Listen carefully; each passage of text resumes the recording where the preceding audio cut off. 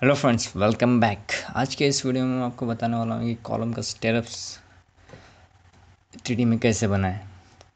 तो previous video में मैंने उसका 2D डायमेंशन के हिसाब से वीडियो बनाया था और इस वीडियो में आपको 3D में डाल के दिखाऊंगा ये स्टेरप।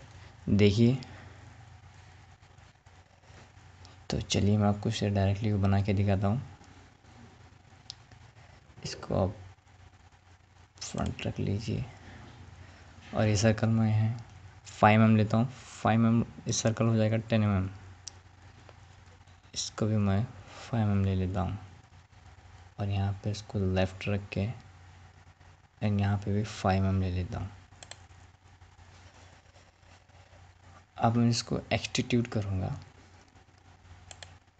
सेलेक्ट इंटर और यहाँ पे मैं इसको P इंटर करके ये अपना पॉलीलाइन का जो हाफ पोर्शन है उसको क्लिक कर लूँगा और सेम एज इट इज़ मैं उधर भी कर लूँगा और एज इट इज़ इधर फ्रंट में।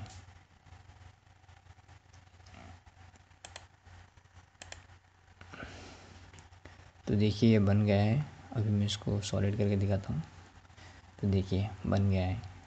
अब इसको मैं रोटेट करके दिखाता हूँ, 1 मिनट। तो देखिए एज इट इज़ स्टेरप हुक के साथ दिखाई दे रहा है। हुक 75 mm इनसाइड होना चाहिए। तो अभी मैं इसको ग्रुप कर लेता हूँ। ग्रुप करके इसको पूरा जॉइंट कर लेता हूँ। देखिए हो गया है।